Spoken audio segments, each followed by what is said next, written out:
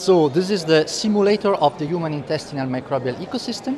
It's, as I said, a number of reactors that can simulate the stomach, the small intestine, a dialysis system that performs the function of simulating the absorption of products in the small intestine after digestion. And then we have the ascending, transverse, and descending column. With this type of device, you can actually simulate a full clinical trial and evaluate what is the effect of products in the gastrointestinal tract by dosing the product 3 times per day, like breakfast, lunch, and dinner. Actually, you have a stable microbiota, and by simply dosing the product, you can follow up what is the effect of the product on the metabolism of the bacteria, on the composition of the microbiota.